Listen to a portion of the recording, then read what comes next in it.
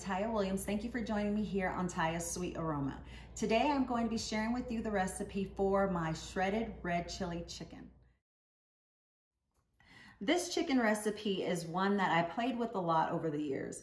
I like to get in my kitchen and play around with all of my spices and my herbs and build these sort of like flavor profiles for my meat dishes.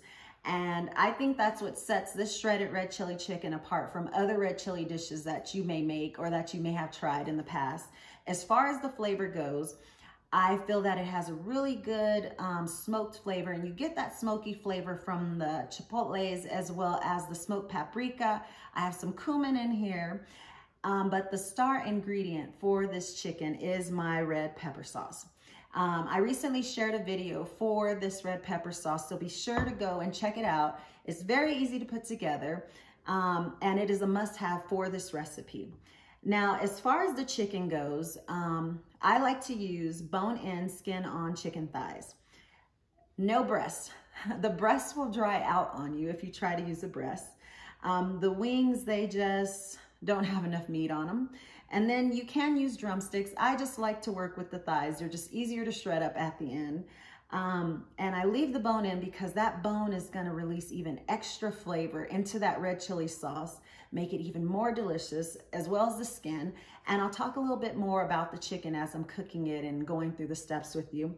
But that chicken from the thigh, it just gets nice and tender, and it absorbs all of that delicious red chili sauce, and that is why I like to use a thigh.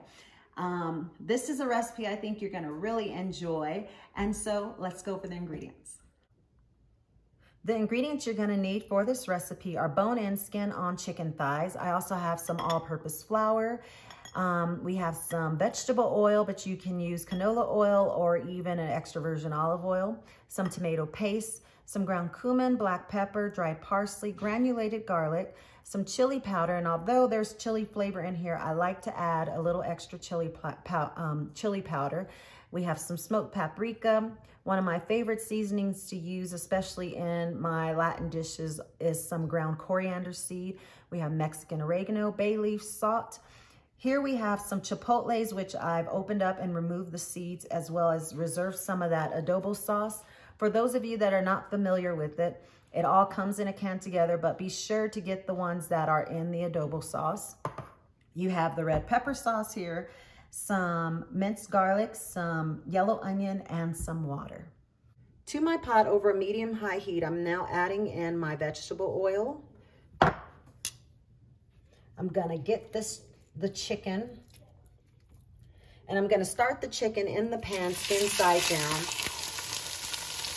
You want to make sure your chicken is nice and dry before you do this, or else it's just going to pop all over you.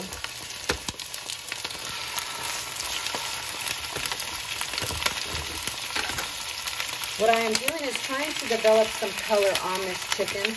I'm going to allow it to sit on this side and brown before I turn it over. I've now turned my chicken over. You can see that the skin has developed a really nice color on it. I'm going to allow it to cook now on the meat side for about 3 minutes. Do the same with the other 4 chickens. I'm not trying to cook them through at this time. I'm just trying to develop a little color on them so that we can get some nice flavor in the bottom of that skillet. So once I'm done with the other chickens, we'll move on to the next step. I'm now removing the last bit of chicken from the skillet. You can see it developed some really nice color on it. I'm going to set these aside. Now I'm going to skim off some of this oil, leaving only about 1/4 of a cup of the oil in the bottom. You can see all of that really good flavor. I'm going to add in my onions now to the oil.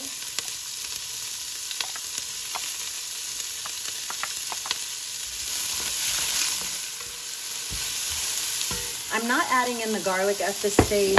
If you add in the garlic now, it will start to burn before the onions have time to become nice and translucent for you, so be sure not to add them in right now.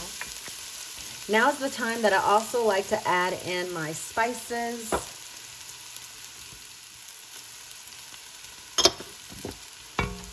Give this a really good stir. These spices are now wakening up. It smells really good in here.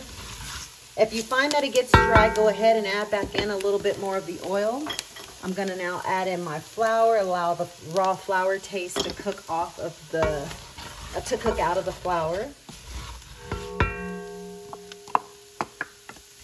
Add in my garlic. Allow this to cook along with the flour. Now it's time to get everything else added in. While I'm doing this, I'm gonna be stirring.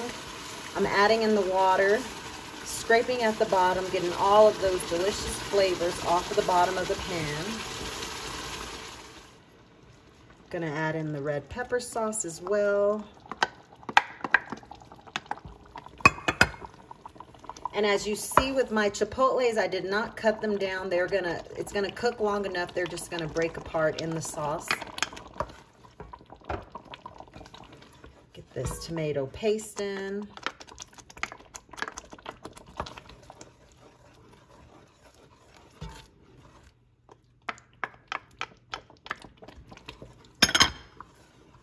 Just giving this sauce a really good stir, making sure everything is nicely combined. I'm just making sure I've gotten up all those nice bits on the bottom of the pan before I add the chicken back in, because it's going to be a little harder to stir once you get the chicken in. I've also turned down my heat a little. If it starts to bubble up really fast on you, just turn your heat down a bit. Going to get the chicken in the sauce, get it nicely coated. Everything goes back in, the chicken as well as the skin. This last one in, and all of those juices from that chicken I'm adding right back into this pot. Okay, I'm gonna put this up. As I'm stirring everything together, you can see I've turned down my heat as well because it was going crazy. But what you want to do is allow it to come back up to a really steady simmer like mine is doing now. Be sure that all your chicken is coated nicely in the sauce. What I'm gonna do now is cover this up, allow it to continue cooking. Every 10-15 minutes or so, I'm gonna come give it a stir, sort of rotate the chicken, allow it to continue to cook, and once it's fully cooked through, I will show you the next step. My chicken has now fully cooked through. What I'm doing now is I'm getting off some of this oil off the top. And if I see the bay leaves, I'm gonna go ahead and remove them as well. And I'm gonna continue to do this till I get off most, if not all of the oil before I move on to the next step. Now that I've removed the oil from the top, what I'm gonna do now is I'm gonna take each of the thighs. As you can see, look how tender and moist they are still. I'm gonna remove them onto this pan. And on this pan, I'm gonna take off the skin as well as remove the bones from the chicken. And then I'm gonna shred the chicken into pretty good sized pieces. I don't want it to be super shredded. Leave it in somewhat of chunks. Now that I have my chicken separated from the skin and bones, I'm going through the sauce and making sure that there aren't any more that there isn't any more skin or anything else in the sauce. But look at how nice and thick and beautifully colored the sauce is. Now I'm gonna start adding the chicken back into the sauce. And like I said before, you can break the chicken down as much as you want. I like to have some bigger chunks in it. Look at how nicely it coats in the sauce. Smells delicious. I'm just getting the rest of the meat added back into the pan. Gonna give this a quick taste.